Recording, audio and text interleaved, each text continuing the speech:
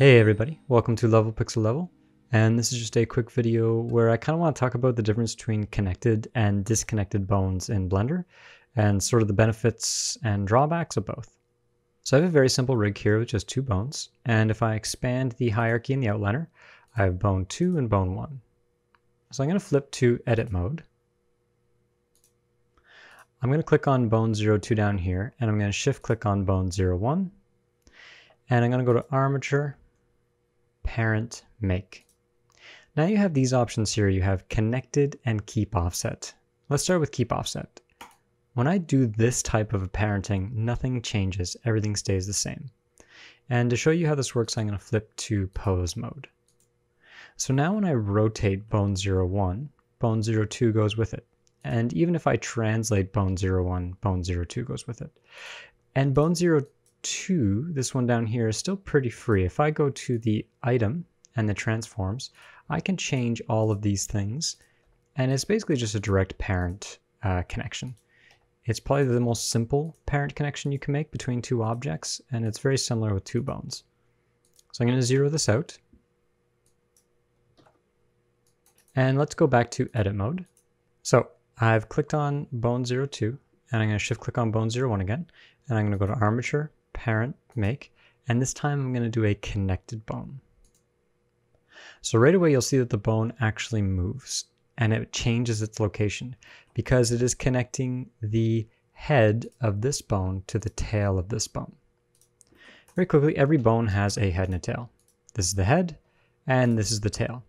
If you're coming from Maya, this will be a bit weird in that every bone, every joint is a vector, is a line between 2 points.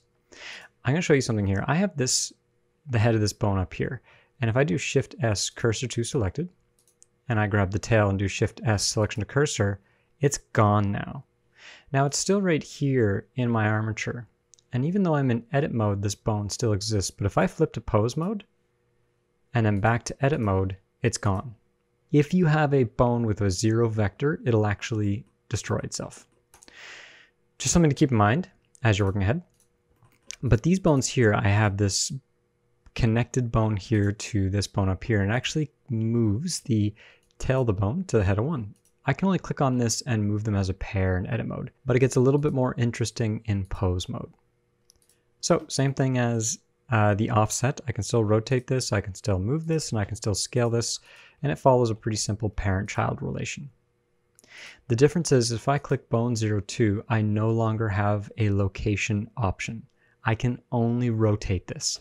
This is a connected bone, and it cannot be translated away in space from its parent. There are ways you can mess with this using constraints, but just for the sake of this video, I probably won't get into that. So where would you want to use this? Well, let's say this was an elbow, and you didn't want the animator translating the forearm away from the upper arm.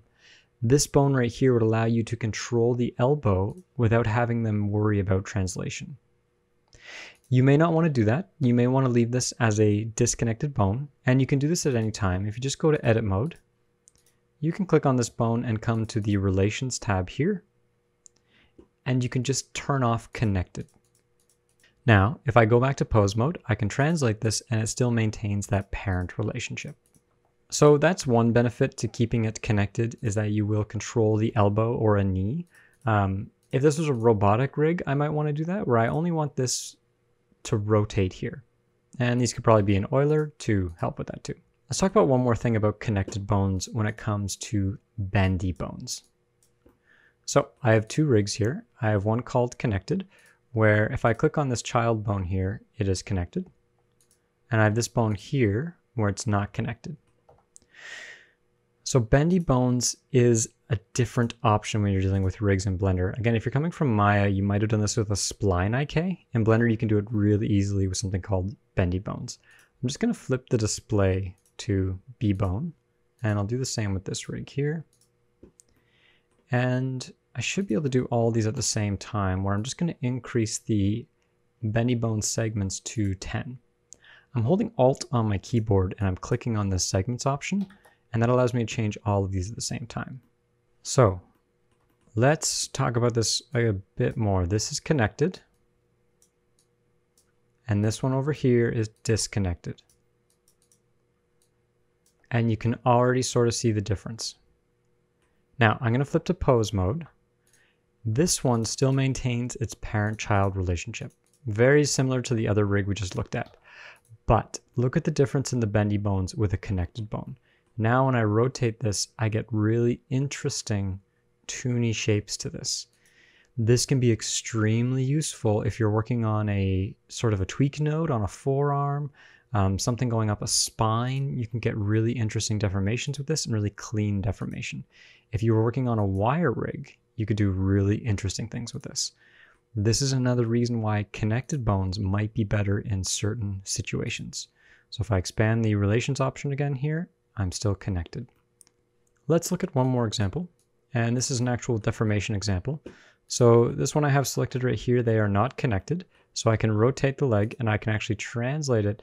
So you could actually do some interesting things with that knee if you needed to do a smear frame, or you wanted to give the animator an option to sort of extend the leg for some reason. Say it was a really toony show, you might want to do something like this where you extend the knee.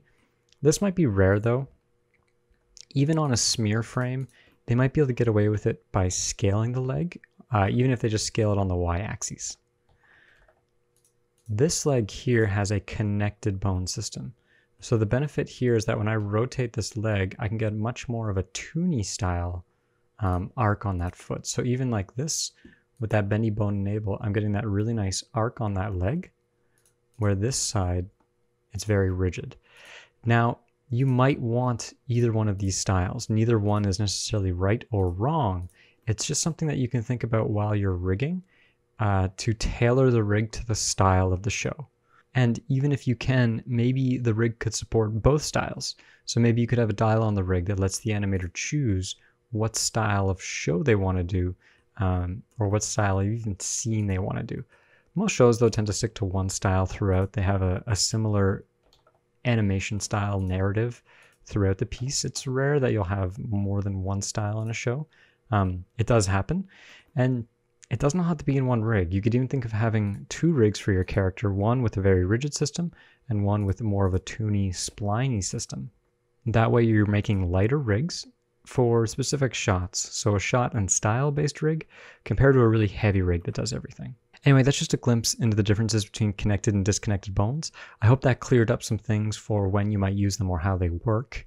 And I'm going to be doing some more tutorials in the future where I examine how we can use connected bones but still have the ability to disconnect the joints. And we'll talk more about that in future videos.